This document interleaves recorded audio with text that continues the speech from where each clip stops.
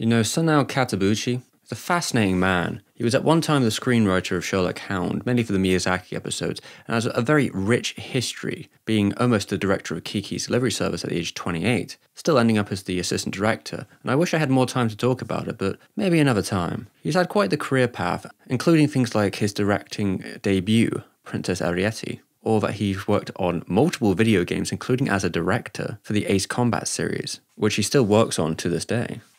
Even going from a couple of TV shows from Black Lagoon to Lassie, which are on completely opposite sides of the spectrum, or his time working at Disney in the 80s. He's definitely one of the more eclectic figures. But today we have to talk about his pretty successful movie career, with the help of Maruyama, that is. With Mai Mai Miracle being the start of that relationship. It's a lavish Japanese countryside movie that focuses around young school kids and their day-to-day. The opening helps set the tone, with its OST, a cappella, choir. It's light, breezy, and you can feel the childhood going throughout it. And the rising soundtrack into the opening title is pretty kino, if I do say so myself.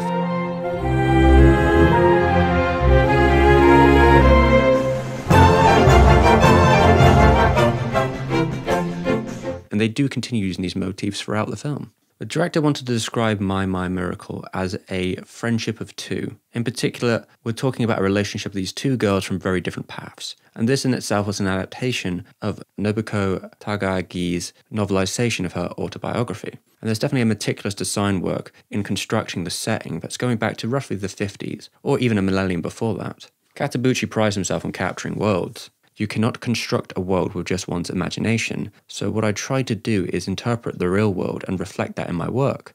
As for Mai Mai Miracle, I tried to go to the exact place the author lived in her childhood and see the view of the author saw as a child. These intricate moments bring it to another level, especially when we're talking about the animation director and storyboarder, Chie Uretani, who also happens to be the director's wife, and they've been collaborating together for many decades, and certainly one of the most pivotal persons in his projects. He's their own muse, you could say.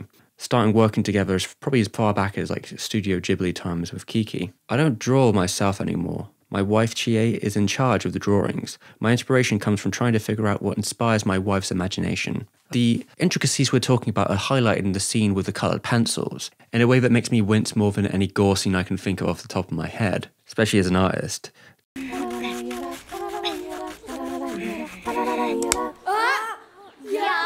Just the unbridled force to snap a pencil, but I know are so pricey, and the bountiful chunks that are carved off, it's effective animation at its finest.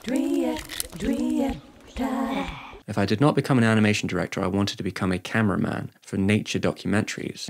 In Mai Mai Miracle, the camera work follows the protagonist Shinko, even if it was only for a tiny movement. Stuff like pan focus on the field, the angle of the shot uses 3D space. Perhaps in live action these shots would have been more simple, but they're so technical to do in animation for things as simple as walking down the road.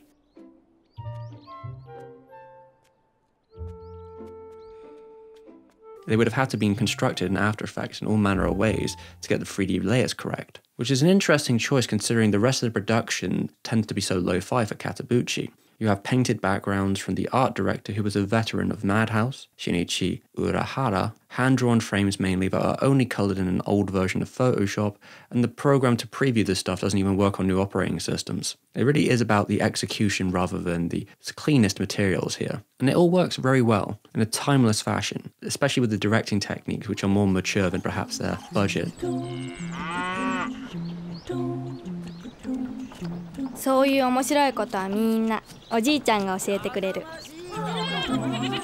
When you see the cart scene, it really shows an amazing switch between different times as they fade between periods. Now, if we were talking about Satoshi Kon, there would be a hard cut between these worlds, creating a disorientating feeling. But Katabuchi's transitions are like spectres of the past that fade in softly, or sometimes imagination becoming reality. In the case of the children's scribbles, it's so wonderful how it draws you into these multiple periods at the same time. And to make sure that the past scenes were as correct as they could be, they used something called the pillow book to make sure the history was accurate to those time periods. If you've ever seen a couple of Takahata's movies, you certainly get that same feeling of Kaguya was inspired by the same book. Now, this project was actually a long time coming. It's funny that the author had to choose between Black Lagoon or this first, yet still came back to it because there's something intrinsically alluring about Mai Mai Miracle. On the surface premise, it would be hard to feel why that would be, but I think there's something kind of subtle and intrinsically soothing about the experience of watching this, and Katabuchi has an act for bringing this to life. Say, for example, the difference between the rich and rural families, or the westernized or traditional Japanese living. The friendship between the girls really highlights some of that. As Kiko lives in a new residence that was just built, it's more suburbanized down to having actual stairs and a working refrigerator.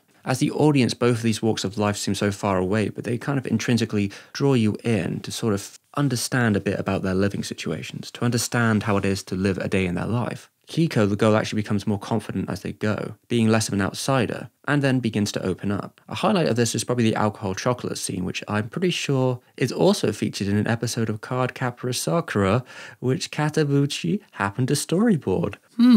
I wonder if there's a connection there.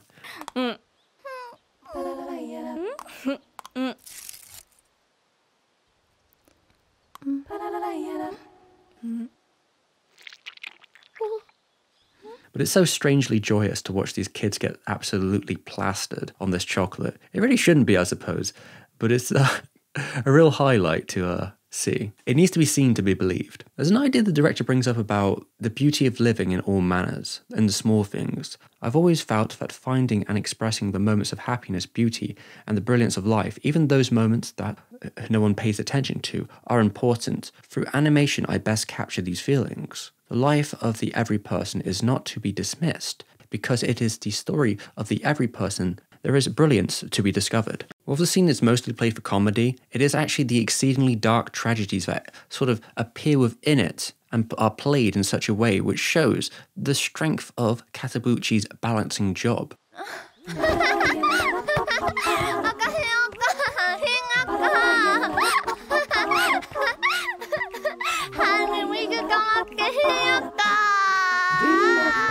Beyond that, the gang sort of mostly going on misadventures, if that be dam building or sneaking through caves, losing 5-year-old girls. Some of them are definitely familiar to the area if you've seen any of these kind of projects before, if that be Nippon or Ghibli. But I do think they come together in a very effective way with tinges of darkness, even if the brightness is beaming over this. In total, that is until the ending, when the realities start to crack through on that childhood innocence. The colour palettes change to a moody neon backdrop, if you see the seedier part of town. But there is something encouraging in it all as we make it through, if that be the encouraging friendships that blossom throughout, the warmth between that, even in its bittersweet moments.